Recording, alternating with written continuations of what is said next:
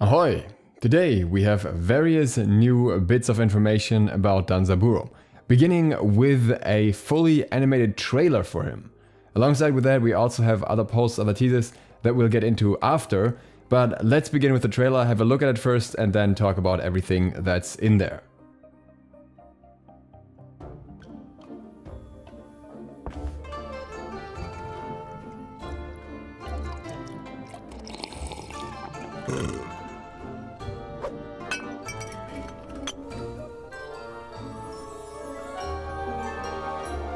Who are you? I am a humble sake merchant.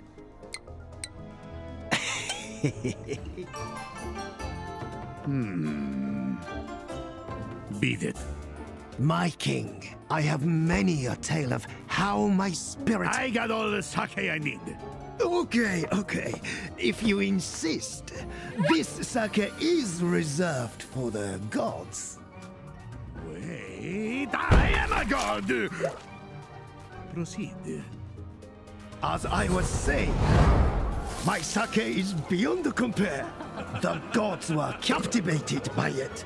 They couldn't resist. After one drink, they were singing my praises. They endlessly searched for me, for repeat business, of course. Once they found me, the scene erupted in celebration, and we all had such a blast. I remember Bacchus even told me that he never... Merchant, you have a deal. I'll take your 10 cases. No. Make it 20. Excellent. Enjoy.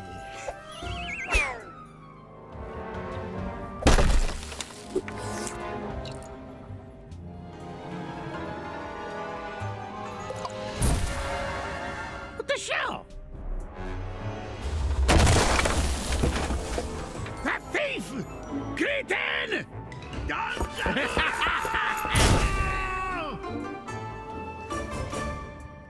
I gotta say, I really love this trailer, and as much as the epic trailers of recent gods were cool, I like the way that this one gives us a better introduction to what the character stands for and what he does.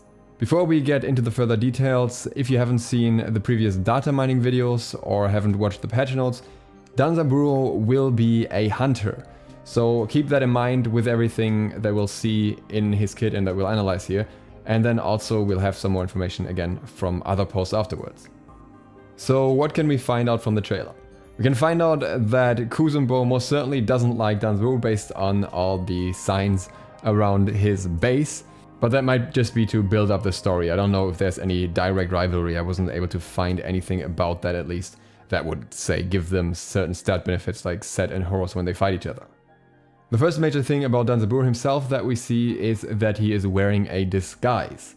He is a trickster in many ways, and we know that he has some sort of transformation and tricking abilities in his kit already, so this may be tied to this particular disguise, though it wouldn't really make sense if it's just him being cloaked in game, so maybe he can cloak himself in other ways or take other forms.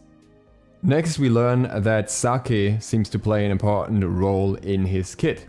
This actually is something that is somewhat confirmed from the data mining already, which mentioned a bottle deployable.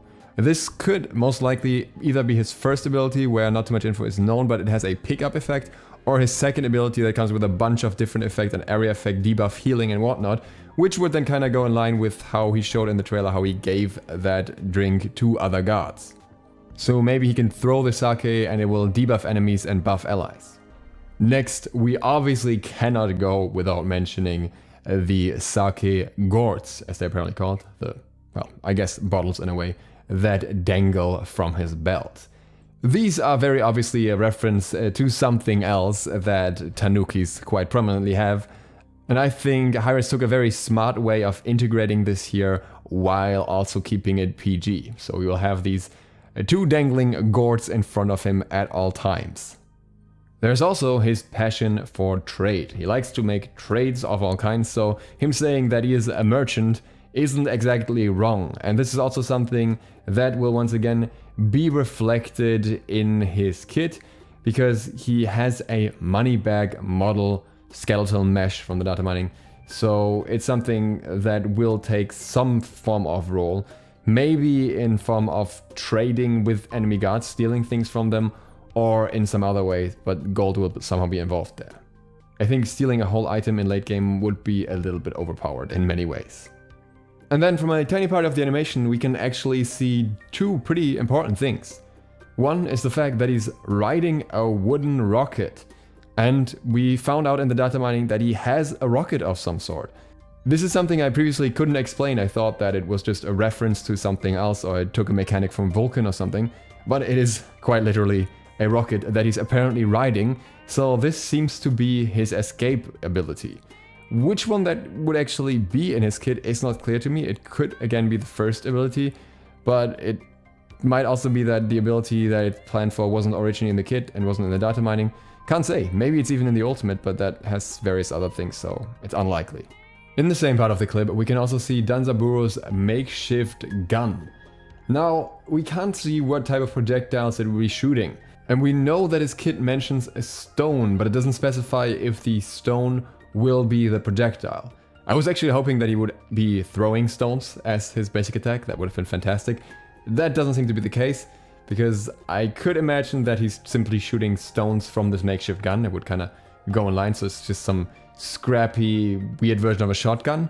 But maybe that's not it. Maybe it'll just be more traditional bullets from a scrappy gun. It's also worth pointing out that he has some leaves in his hat. Leaves are mentioned elsewhere as well. I'm not sure if these ones are just decoration or if they will actually have a relevant impact on his kit and one will disappear when used or something. Last but not least, there's also the sake that Danzaburou sells to Kuzenbo, which comes in these crates, and then the crates and the sake disappear. This goes very much in line with a lot of the things of the third ability, which has a mesh fake FX, a reveal poof FX, which we see in the trailer, as well as a leaf explode, and these leaves are appearing as well. They're actually appearing in many of the animations in the trailer though, so we're not 100% confirmed on this part, but it does seem that the third ability will at least work similar. It mentions spikes as well, so maybe it'll reveal spikes under something, but work in a similar fashion to what we see here in the trailer. At the same time, the ultimate also comes with a statue poof FX, so it could also be something related to that. In addition to this trailer, Hi-Rez posted multiple teasers on Twitter. The first one has a quote saying, "Kini Shinai, I will be just fine. Now someone get me more sake," and it's obviously his sake gods here. Neither Google nor DeepL would properly translate the first part, the Japanese part here, but I think from what I was able to find out, it's something like "don't worry." This one we don't need to discuss further because we kinda got the info from the trailer now. But the other one has some info that's not in the trailer. The quote here is, "I will give you this shiny leaf." And then we see these bamboo branches as well as rocks here. I did some digging on what this shiny leaf could be about. There are actually quite a few different options. The first mention that I found is that the Tanuki, which Danzaburou is one of, can transform the leaf into money. So that could be something that again goes along with the whole money thing. However, it's also said that the Tanuki puts leaves on its head in order to transform. This is something that you may be familiar with in one way or another, and you may not even realize. I didn't realize until I was pointed out. This leaf here is a leaf from Super Mario, and this leaf transforms Mario into a Tanuki, or at least partially. Given that Danzaburou is wearing the leaves on his hat, that would be on his head still, so that may be the reason. However, the leaf that is mentioned here is specifically shiny, and there is another interpretation. The Tanuki would use their, let's just say, sake gourds to hammer gold into gold leaves. Don't ask me why they did it, but they did it. Since the quote here says, "I will give you this shiny leaf," I don't even know if that's a leaf I would want to take. I could also imagine that this goes in line with the whole trading thing. Maybe there's an ability where he throws a golden leaf at the enemy and then gets an item for a few seconds. If the bamboo that's depicted here has any significance, I can't say. I wouldn't see that reflected in any other part of his kit so far. And that is everything we know so far. We'll find out more in the upcoming days, hopefully getting a closer look as well. When that happens, I will of course make a video about it here, so feel free to click the sub button and make the bell if you want to get notified of that. Also on that note, sorry for being semi-absent for the past few days. I'm working on 2 bigger-ish video projects, actually unrelated to SMITE, but you will see in due time, that I've been spending a lot of time on, so I haven't really been able to make short videos in between. But I will of course make videos about everything surrounding Danzaburou and the new patch coming out. With that, thank you very much for watching. I hope to see you for the next one soon. ZiSotto, out.